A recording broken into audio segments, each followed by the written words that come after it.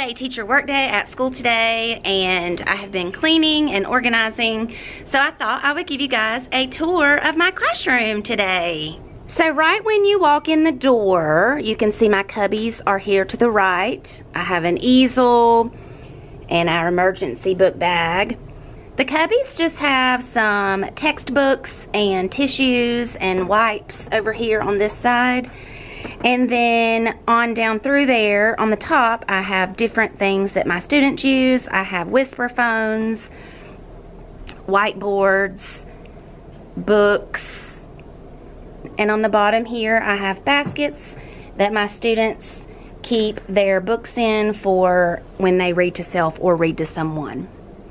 Above the cubbies, I have a board here that has all kinds of nonfiction features on it.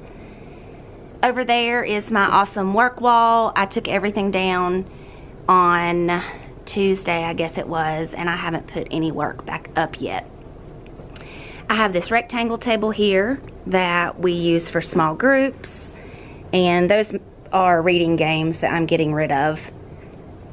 And then back here in the corner, I have a rotating library that has books in it that are leveled. We rotate this across the second grade classrooms.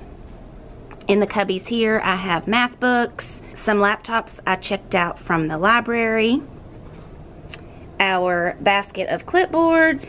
A friend of mine actually made me this, and this is where I keep some of my writing paper. I need to make copies for some of those pockets, and some of them I need to change because I don't like what's in there right now. On this little shelf, I have some stuffed animals that my students use to read with. Down at the bottom is a book repair basket. That's where they put any books that need to be repaired. And then there's a lot going on this bookshelf back here. On this side, I just have some base 10 blocks, keyboards for my word work, teacher books down there on the bottom. I have some children's dictionaries. And then up here, I have my word work bins. I was talking about this in my What's in My Teacher Backpack video, and want to know if you guys are interested in seeing a video on those. I have word work folders, and when I do math rotations, I put different things in these colored baskets for my math rotations. This is money that we use for a game called Collect a Dollar. All of this here is for writing. I have writing paper, I have writing prompts, and then I have their writing folders there. I also have a basket of number strips, and then all of the baskets that have stars on them are leveled book baskets. So this is where my students choose books to read for read to self or read to someone. Above that is our Pledge of Allegiance and our flag. Over here I just have some math resources. This is the Math Investigations curriculum that we use. This is actually the old one and then the new one. In this basket I keep my Scholastic News, and this is my file cabinet. I just keep files in there, obviously. A little calendar that I change daily. And on this side, this is where my students choose their lunch choice. They just put their name under whichever choice that they want, and then I can let the cafeteria know. This is a clear storage container. I've just got lots of random things in there. And then I have other random things in that file cabinet.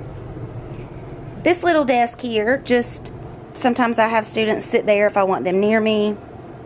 And then they have their mailboxes, and that's where they keep all of their unfinished work. I have a closet there. And then this space here is kind of my teacher area where I keep all of my teaching materials. I have this Sterilite drawer container that has labels for different things I use in the classroom. I have some wipes. I have testing materials, data notebooks. This is where I keep some fluency and small group intervention stuff, my math, teacher's edition, word work, math homework, and then this is weather journals that we do throughout the year, so I just keep those there. And then we are observing a tree on our playground. In this basket I have my social studies and science. Here I just have this little tote that's got all kinds of pens and markers and stickers and erasers and sticky notes and a timer and all kinds of things I may need. A stapler and tape dispenser. This is some, it says upcoming work. I keep work in here that students need to finish. And then this is the purple basket where they turn any of their completed work in. I have an iPad charger. This is where all my graded work goes and needs to be filed. So anything that is completed and checked goes in there. This is my graded work crate. I have file folders in here with numbers on them. And this is where my assistant files all of my students' work. I don't use names, I just use numbers so that I can reuse them every year. And I have two sets. So the front set is for all of their completed work, checked work that goes home. And then the set in the back is for any notes from their parents or any important information that I need to keep about each student. This does not go home. And then I keep their Friday folders back there, so they're really convenient for whenever, you know, she can just pull out their work, put it in their Friday folder, and it's ready to go home. I have a set of books here that I'm going to be using next week, the Fire Cat. So I just keep those there, and then these are their STEM Lab folders. In these two crates I have math games that go with our math curriculum. And I have hundreds boards and 200s charts. And then all of my games I just keep in manila envelopes for math.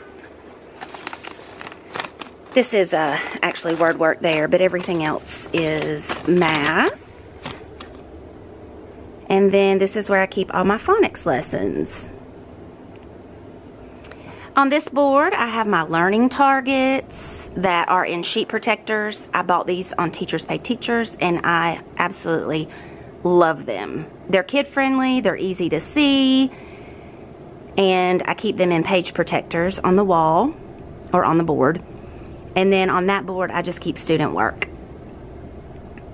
I have an alphabet and thinking maps up there. And then I have this closet which has our schedule. And then there's Paisley. I have some things that students have made me down there. I have our rules and then some other things. This is my teacher area. So I teach from here, kind of like my teaching station. And I have my document camera and my smartboard right there. So I'm really close to the front. I have my laptop and some organizers there to keep myself organized. Over here I have this pink shelf that I keep things that I need to reach for pretty frequently. And so that's there. And then my smartboard with my projector. And then down below is my recycle box. Over here I just have that brown shelf with a radio on top of it. And then I have our walkie-talkie there because it stays in my room. I have a student's desk right there because she just needs to be right there. So as you can see, I also have my sit spots. And this is where my students sit in the floor so that they can be right in front of the smartboard, and then I sit over there in my chair, and so I'm, you know, right there with them. Over here I have some posters that we are using right now for our social studies unit, and then my clock and some anchor charts that I've made for different things throughout the year. I have my calendar for January. And then I have this bookshelf that holds all of our math manipulatives. These two baskets have paper. The one on the left has white paper, and the one on the right has notebook paper. And I have those large dice that I just bought. I haven't put those in a container yet. And then I have another laptop there. So down on this shelf, in these containers, I have connecting cubes. These are magnetic letters. I have these little blue and green containers that I got from Dollar Tree that have base 10 blocks. There are a few more down there that have digit cards, dominoes, counters, and then the clear one has a game called Beat the Calculator in it.